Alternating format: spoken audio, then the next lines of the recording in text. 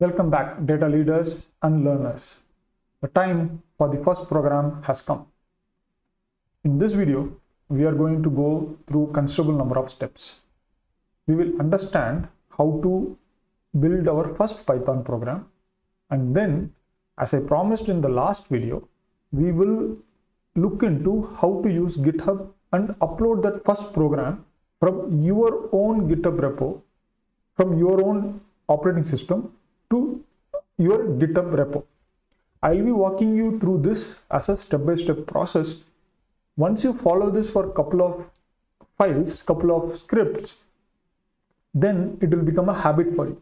The more you follow this routine, the faster you will learn this programming language.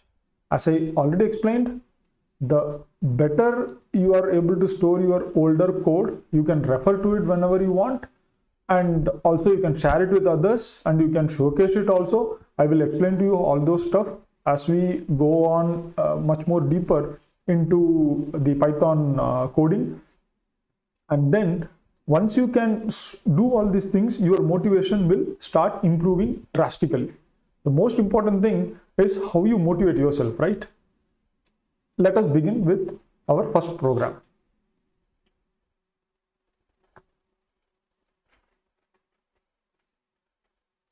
In a first program, what will be your challenge? Your challenge will always be to get the program to execute. That will be your end goal, right? Then, in order to make it execute, you need to go into each and every detail of the program. First, you need to check about the steps. What steps you are going to take in order to write a program. That is your first step. Second, you need to check whether these steps will work or not in Python. For that, you need to first of all find the command. That is where the research stage comes. So you need to test and research. And finally, you collect all those commands, put it in a file, add comments to it, and execute. It is as simple as that. We will be doing that step by step in this video.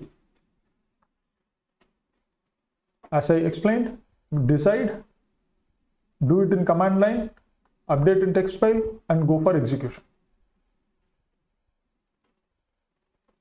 Our objective is going to be simply to print hello world. In fact, the answer is right there in the objective itself.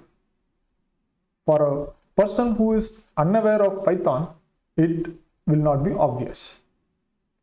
In order to find how to print hello world, the command in Python is simply print hello world. So I will explain to you how to check this. Let me go to the command line interface right now. If I go to command line interface that you are seeing here, this is my terminal that you are seeing here. I will go to the folder where I will be storing all my Python documents. I will be storing all my, just a minute. I'll be storing all my discussion files in this folder. Okay.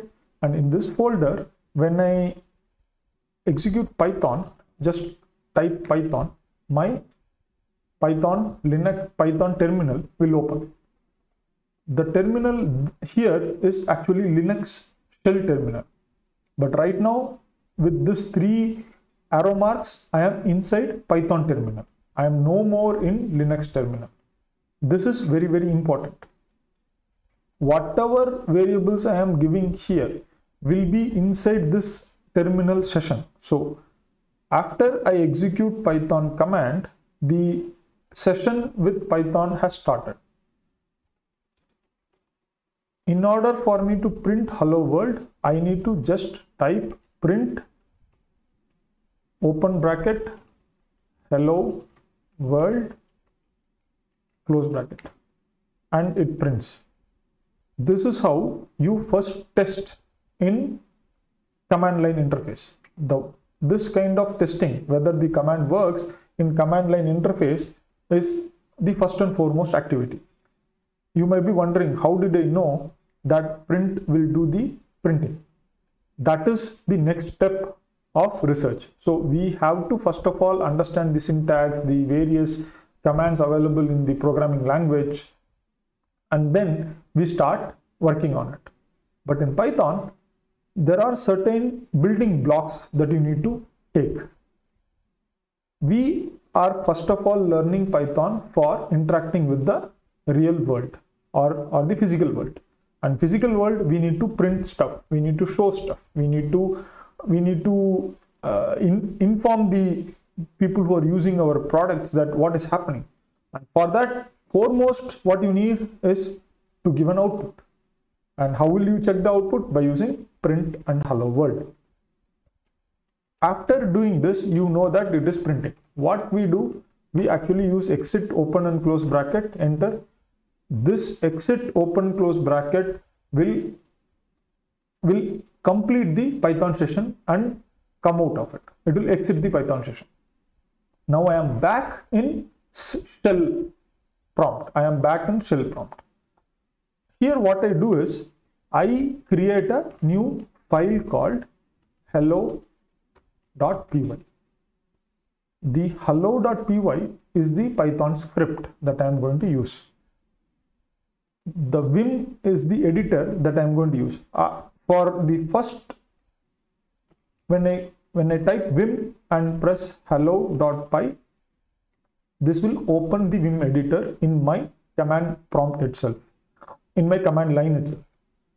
As I have been insisting the videos all along, that I will be extensively using command line only. The purpose of this is to not only improve the speed, but also to understand the concepts at a deeper level. With GUI, such a ability will be very, very tough to come by. It will take a lot of time. But in case of command line, it will be initially challenging. After that, it is going to be extremely smooth. Before going into the command line, let us go back and look at our presentation. In our presentation, we have found the command that we have to use print hello world. We have tested it in CLI, and then we have the understanding of the syntax. We have yet to do. We have not yet done that, but we have executed the command in the CLI and we saw the output has come. The next, what we are going to do, we are going to write the script. So what we are going to do, we are going to just copy this like this, whatever I have typed here. Okay, never ever do that. If you copy and if you are going to paste it there, it is not going to be helpful for you. You should always type shebang bin Python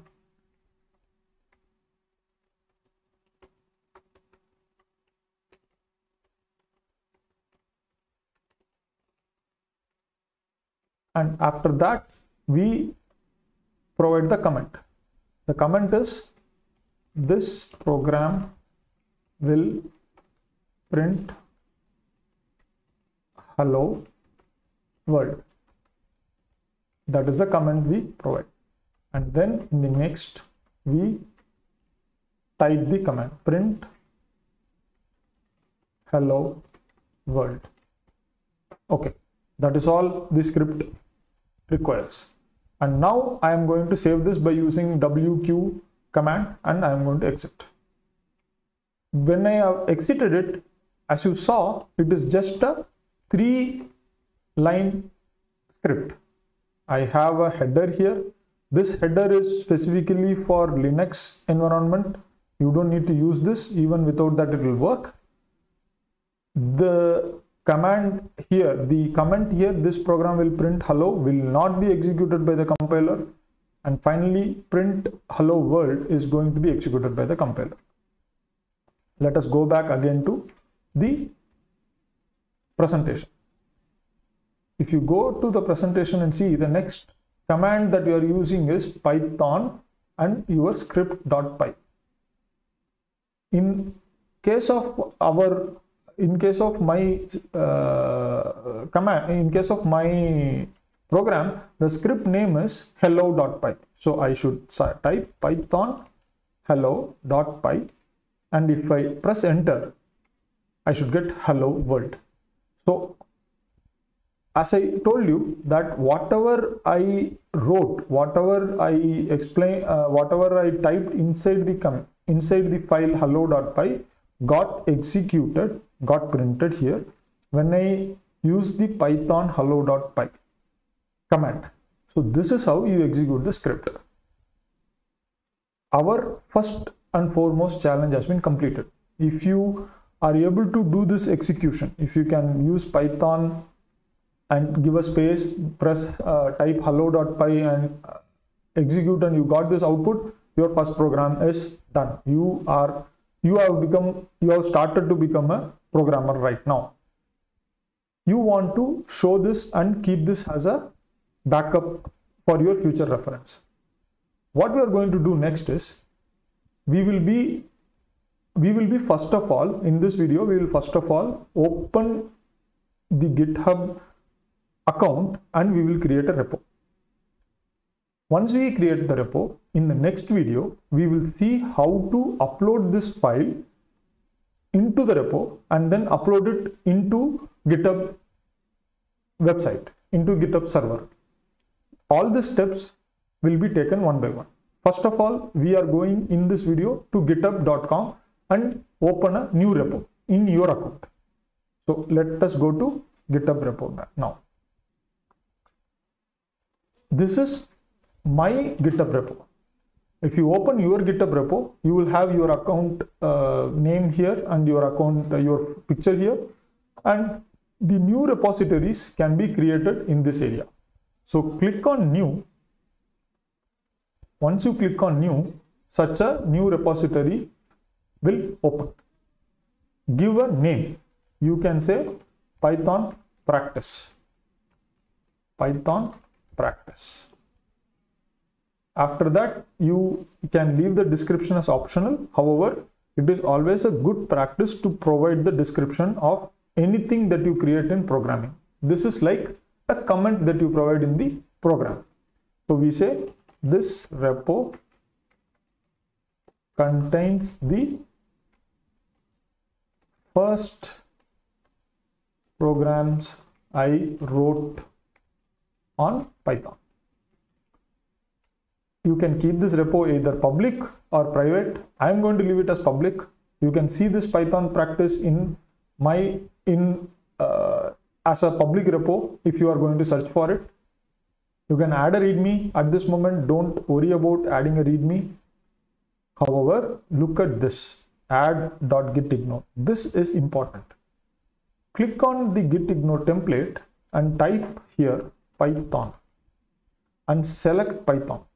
What this will do is it will select all the library related details of Python programs and stop it from uploading to GitHub repo. This might be a little confusing at this moment. It will make sense as we start progressing in this course. As of now, select Python in the drop down after typing it. License, you can choose none. This is how you create the repo. Now click on create repository. The moment you create the repository, a new page will open with the name Python_practice, and you will see that your gitignore is created and it suggests that you add a readme and you are ready. Your repo is right now ready. What we are going to do is, in the coming video, we will clone this repo and then see how we can copy the hello.py, script that I created into this repo. That will be done in the next video. So stay tuned for that.